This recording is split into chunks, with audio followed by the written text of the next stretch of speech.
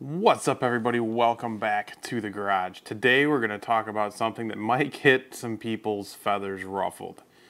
But I was moving some stuff around and saw this sitting in the corner under a pile of dust, and I thought I'd get it out. And I was trying to remember the last time I used this machine. This is the Titanium Flux 125 from Harbor Freight. I was trying to figure out the last time I used it, and it honestly was when I did the video on welding stainless steel with a flux core machine. I had this loaded up with the stainless flux core wire. That's the last time I used it. And before that, it was probably back in the spring of last year, so almost a year ago, because I got the Cinder in about June is when I did that video, and ever since then I've been using it. So I want to talk about this machine in 2023 and whether you should buy it or not, and why. And this is where things are going to get a little controversial, I think, because there seems to be this big stigma around buying import welders from Amazon. And I'm not sure why that is and how that came to be, but when you strip this down, this is an import welder. It's just not sold through Amazon, it's sold through Harbor Freight. And I don't think that in 2023, if you're looking to buy a flux core only machine, that the Harbor Freight Titanium 125 is the way to go. Now, there's a few reasons for that. There's a few reasons that I don't think this is a good machine for a beginner when it comes to value, as well as some points that you can't really grow into this machine. It just kind of is what it is, and we'll get into that here in a second. I do want to start by saying that I don't think this is a bad welder. It welds good. As long as you do your part, it will weld for you. There's no question about that. I used this for about a year before I started this channel, and ended up getting some different machines available to me. I didn't have any problems with it. Actually, I take that back.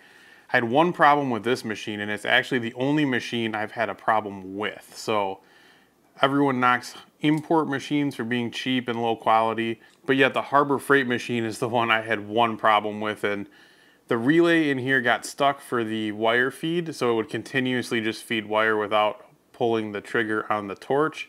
And a quick tap with a screwdriver on that relay freed it up, and it's worked fine ever since. But that was after I'd already cut into the covering on the lead to try and see what was going on.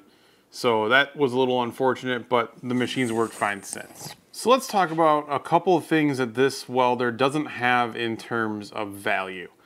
So regular price right now at Harbor Freight, this machine is $199.99. It's actually come down a little bit. It was higher than that for a while.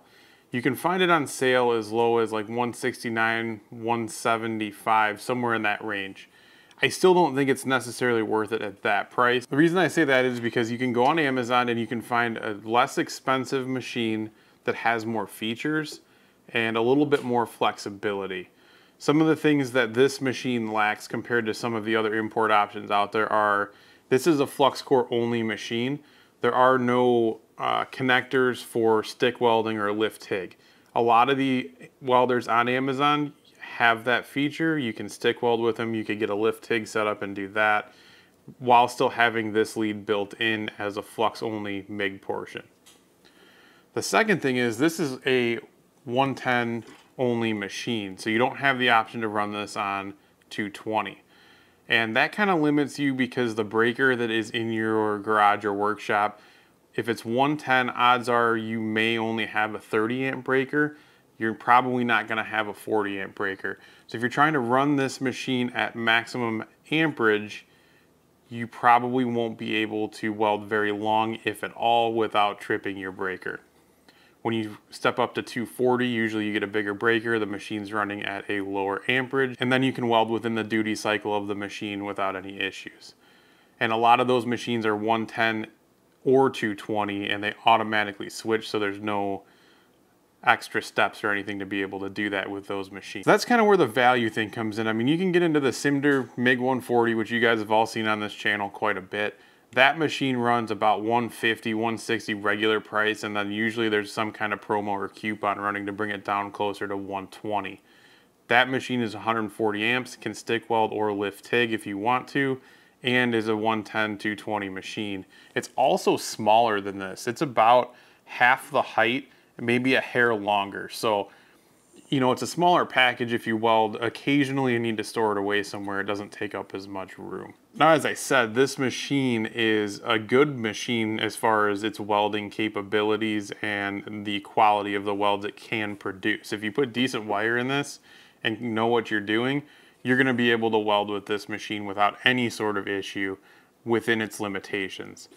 So don't think of this as this welder's bad, don't buy it. It's more of, this isn't the best value out there if you're looking for an import machine. So do some research and kind of figure out what you want in a machine. In my opinion, more options are always better, especially when you're a beginner. You can experience the flux core wire fed. You can stick weld, and if you really wanted to, you could lift TIG on most of the import machines that have connectors on the front of them. This one just doesn't have that and doesn't offer it. Another great machine, if you don't care about the 220 to look into, is the Yes Welder Flux 135. It's also quite a bit cheaper than this machine, and Yes Welder has quite a decent reputation. I have their TIG machine. I don't have the Flux 135, but I've seen great things about it. So check that out. I'll put links to that and the Cimder in the description below, as well as a few other welding accessories in case you want to check those out. I'll run a couple test welds here just on a piece of old plate that I've already welded on, just to show you that this machine is perfectly capable of doing great welds, and you can kind of decide for yourself. So as you can see, these welds are good. This is one I just did. I did this one here, this one down here, as well as this one over here.